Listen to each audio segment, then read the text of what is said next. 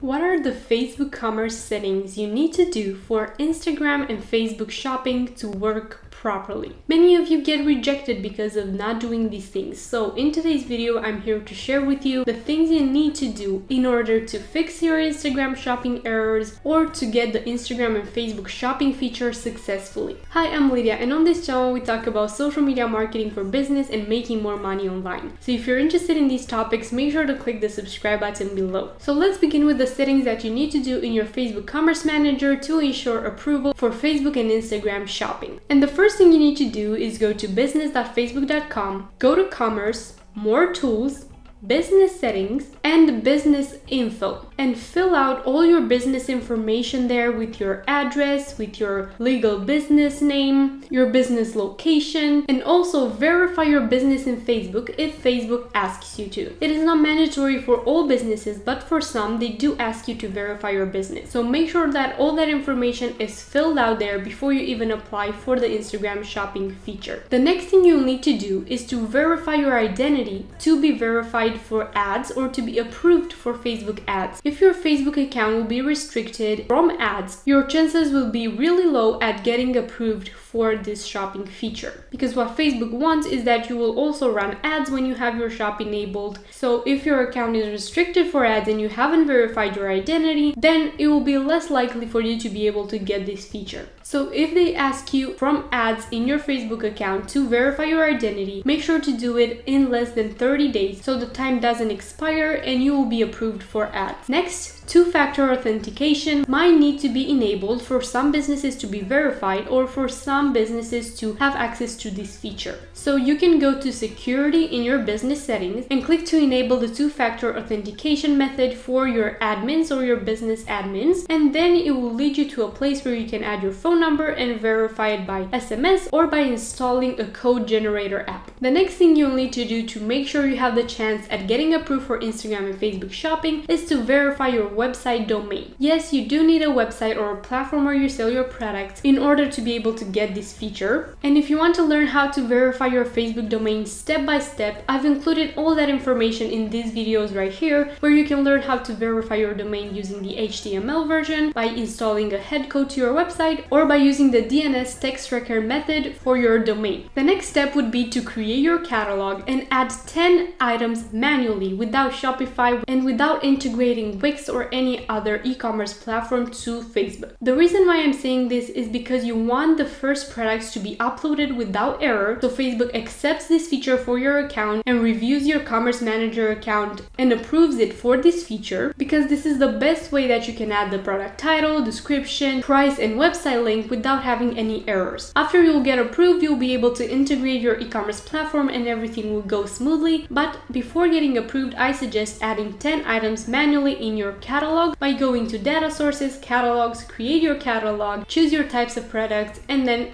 click add items manually. If you've already integrated Shopify or another platform and your products are rejected, your commerce account is disabled, you can watch these videos right here to teach you what to do in those cases. The next thing you'll need to do is go do some settings in your commerce account from settings, general, and select your default country and language. From there, you can also click edit and add your email address for your commerce account. The next thing you'll need to do is to check there are no issues in your commerce account before applying for this feature. So go to the overview of your commerce account and you will see details if you have any errors, or if you go to catalog and items or catalog and issues, you'll be able to see if something is wrong with your products, if your photos are not approved, if your titles are not approved. And for titles and descriptions to be approved, make sure to write them in lowercase or capitalized case, but not all in uppercase. And if your products do get rejected, make sure to watch this video right here to learn what to do in that case and how to fix them. The next thing you'll need to do is go set up shipping and returns in your commerce account if you have the possibility. So for that, go to settings, go to shipping and add your shipping profile, and then go to returns and add your returns link of your privacy policy, of your terms and conditions that people can find on your website to determine what your returns policies are. And the last thing I'm gonna mention that you need to do in order to be able to get the Instagram and Facebook shopping feature is to have an established business on both Instagram and Facebook. Facebook no longer lets you to just have a following on Instagram and 0 likes on the Facebook page. They want you to take your Facebook page seriously as well. So before applying for this feature or before reapplying for this feature, make sure that you have enough following on your Instagram account. I recommend at least 500, and enough likes on your Facebook page. I recommend at least 150-200 likes and engagement, and posting regularly for at least 30 days before applying. Obviously, those followers and those likes need to be organic from your friends, family, or gained by creating ads, but do not buy followers or likes because Facebook catches on to that and they will not approve your account. They will much rather you have a smaller following but authentic and real than you having tens of thousands of followers that are bought. If you don't want to run ads on your Facebook page but still want to grow it organically, you can use this video right here and the methods I mentioned in it to grow a Facebook page for your business organically. And you can also watch this video on how to grow organically on Instagram as a complete beginner in order for you to be qualified for this feature. So there you go, these are the Facebook commerce account issues that you need to fix or settings that you need to do in order to get approved for the shopping feature. I hope this video helped you out. If you have any other questions or concerns, you can leave them in the comments, or you can contact me on Instagram at Lydia.incomingsuccess. If you need help with this feature, I can help you enable it. Just send me a message on Instagram or send me an email at lydias@incomingsuccess.com. If you enjoyed these types of videos and want to see more on how to grow your online business with social media organically, make sure to like this video and click the subscribe button below for new videos weekly. Thank you so much for being here, and I will see you in my next video.